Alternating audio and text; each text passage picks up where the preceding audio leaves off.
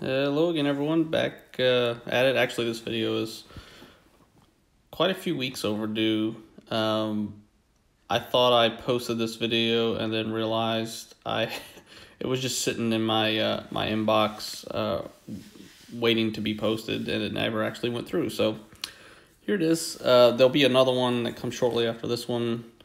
But as you can see here, I am working on the lower instrument panel plate, which, this panel has a lot going on with it. So not only do all of your electronics from your instrument panel will be mounted to this, but also it connects the front end of the fuselage. So the two longerons get riveted to this plate, as well as your canopy assembly mount assemblies, and your forward firewall, as well as your upper engine mount. So a lot going on here.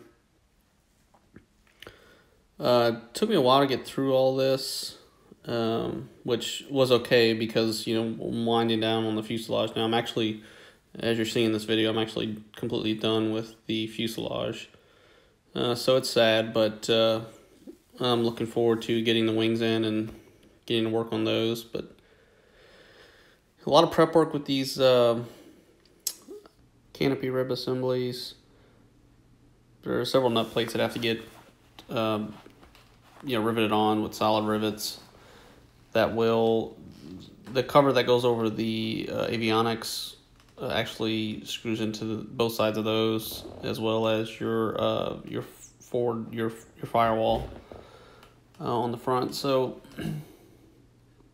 getting this whole piece prepped, deburred, a lot of sharp edges on here. A lot, there's going to be places where wires and cables are coming through, so paying particular attention to make sure that everything there is nice and smooth. We don't have any sharp edges. I tell you, really, as you go through and start working in some of the tighter spaces, you really find out very quickly where you missed the spot deburring, because you end up with cuts just everywhere. I have cuts all over my hands, and I've gone back several times and had to just check everything over, re-deburr, or deburr a spot that I missed, or a lot of that happens, especially when you're putting in fuel lines and starting to run wires and cables and small hoses through fittings through just some of these tight spaces when you start working in the fuselage. But getting that deck plate put on now. We just drilled it into the longerons and then cleat coated in place, and starting the rivet process to get these canopy rib assemblies mounted on. And a relatively simple process. You find out here, whether or not your bends and your longerons are spot on.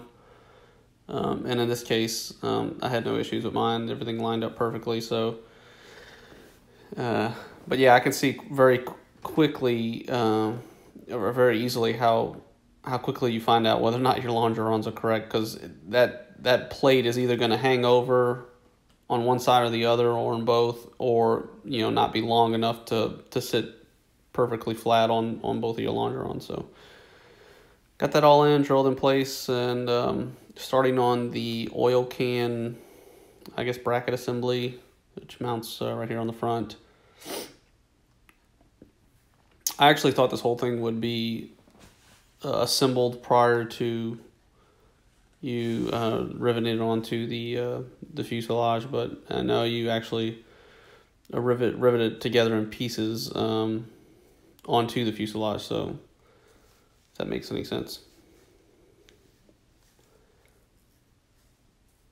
But everything's just winding down. A buddy of mine took me up for a flight in his 182. Thanks, Tim. I had a great time. It's nice to get out and fly. Even though I didn't do any flying, I was just a passenger, but it was still nice to get up and go out.